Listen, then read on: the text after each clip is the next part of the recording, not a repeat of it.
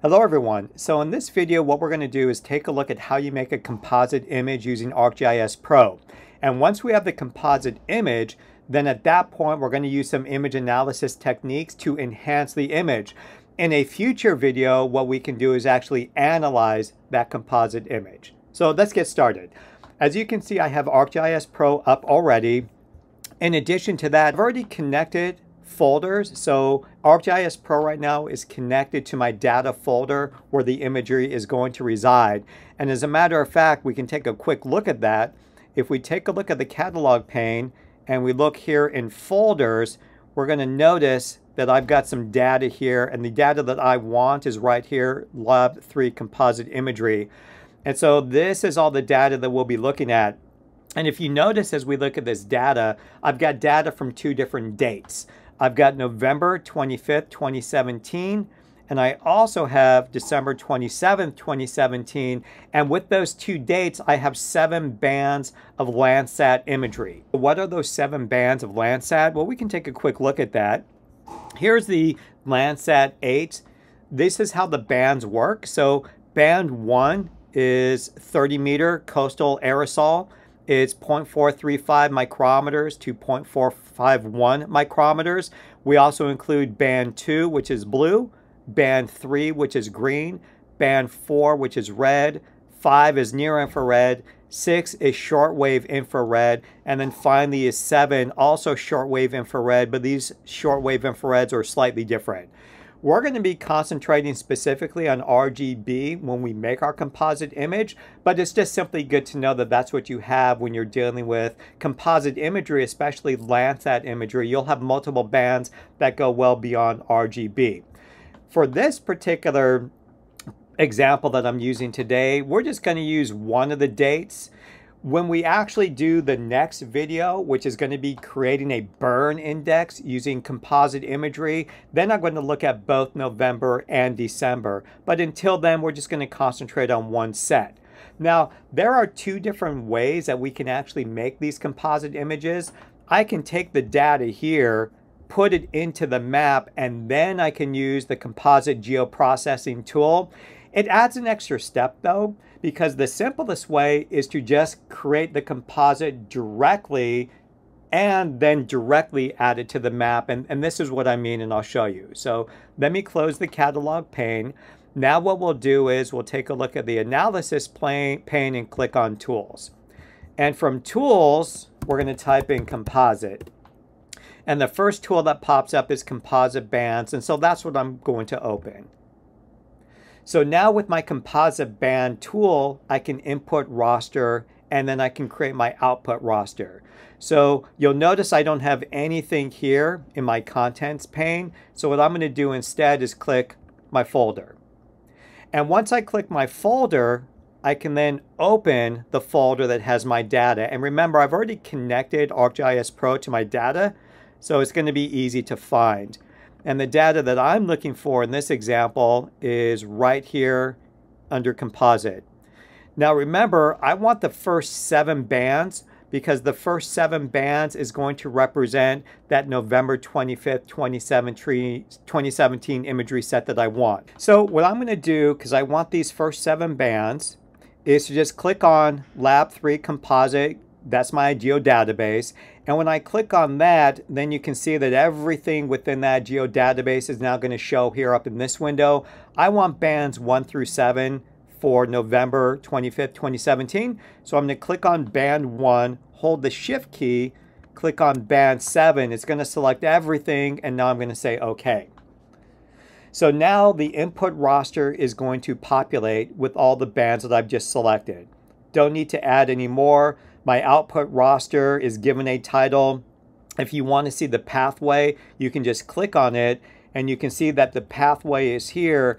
It's going to be added, this new roster composite image, into my present project geodatabase that's been created, because when I started this ArcGIS Pro session, I just did new map and it automatically created a new geodatabase for me. Now, with that said, I'm not really a fan of this name. I'm going to get rid of all this extraneous stuff, and we're just going to call this composite band.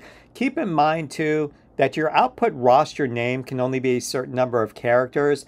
If you get an error message, oftentimes it's just a simple changing of the name and that'll solve the problem.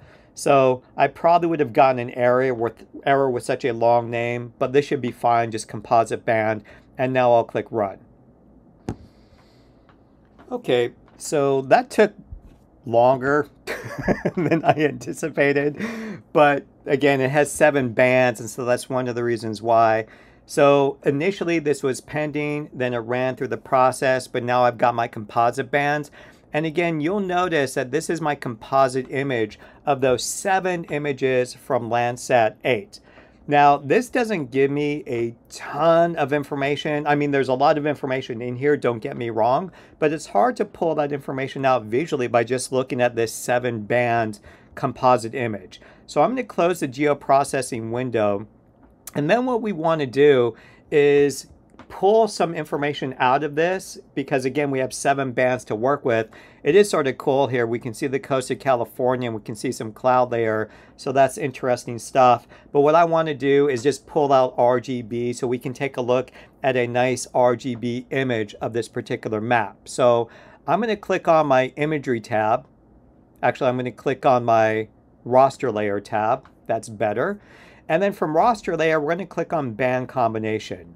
Now, in terms of band combination, there are a couple defaults. One is natural color, the other is color infrared, but you typically don't want to use natural color and color infrared unless you're really certain that the imagery that you're using, whether it's aerial imagery from an airplane or a drone or a satellite, matches the default bands that are found within ArcGIS Pro. So typically what I do is just custom. So I'll come down here and click custom. And remember, when we're dealing with Landsat 8, red is going to be, well, we can look back and review it really quickly. So let's take a look. So red is band 4, green is band 3, and blue is band 2. So we want 4, 3, 2. So again, red is going to be band 4, green is band 3, and then blue is band 2. And we're going to call this natural Landsat. And then just click add. Now when we take a look at the image, we're starting to see things a little bit better. We can see now that we've got more of a natural image, but it still isn't that great. So what we really want to do is pull out some more information and enhance this image a little bit better.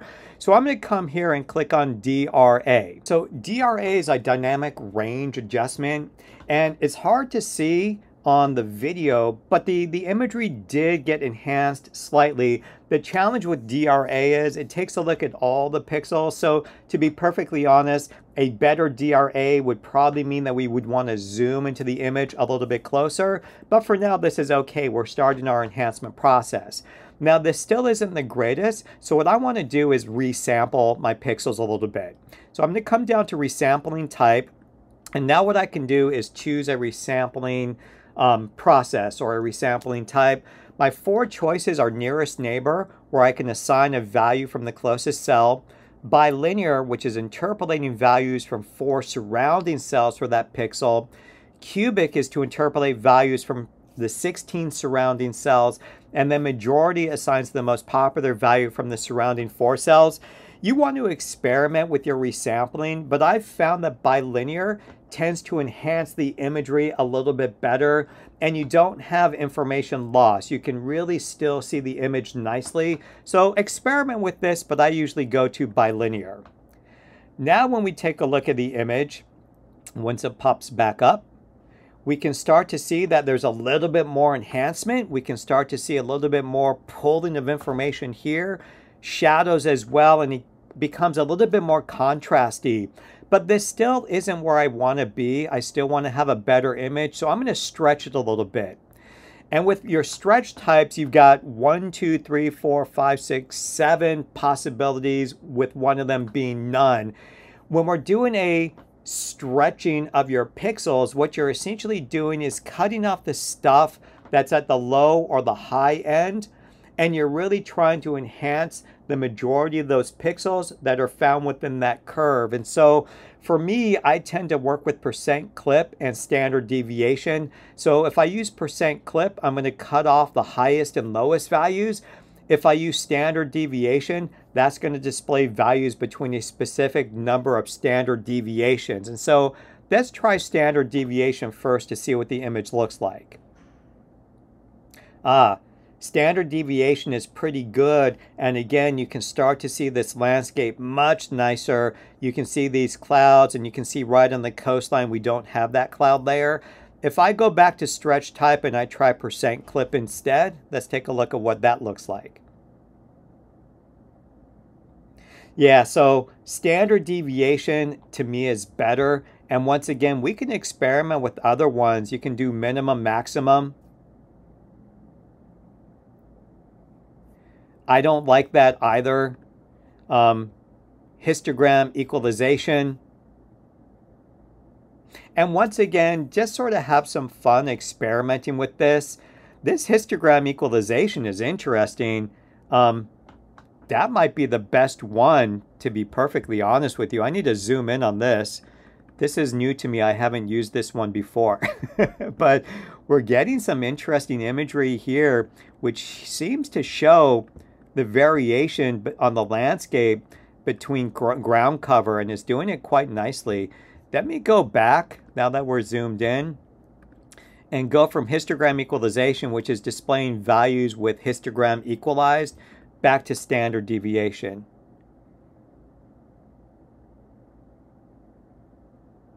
Yeah, you know what? I'm sort of liking this histogram equalization better because you can really see the Anza-Borrega Desert nicer. And here's the Laguna Mountains, and here's that dividing line. And again, we see a really nice contrast between the desert and the mountains. So I'm going to keep it here on that histogram equalization. Let me zoom out again a little bit. Okay, so that's it. So for this particular project so far, we've done a composite image. We've had 7 bands of information from Landsat 8. From those 7 bands, I created a composite image of red and green and blue. And then to enhance that image a little bit better, I first went to DRA to adjust the range a little bit. I then resampled the pixels to a bilinear, and then from that I experimented with stretch type, and I settled on my histogram equalization. I can say from experience that it depends on what you're after, but using different stretch types and resampling types to try to pull out the information you're most interested in is really going to be an art to a certain extent, and it comes with some experience. Okay, so I'm going to stop this particular video, and in the next video what we're going to do is take a look at that December information as well. We're going to put that into our map, and then we're going to compare the 2 images, because in November you'll notice that we don't have any fire here, but in December our December image is going to be after a fire. And so what we're going to do is use our composite image and create what's called a burn index, and we'll be able to explore this composite imagery a little bit further. Okay, thank you very much. I appreciate it. And again, the next video will be doing the burn index, and I'll provide a link to that video when it's all done in the comment section below. Thanks a lot. Bye-bye.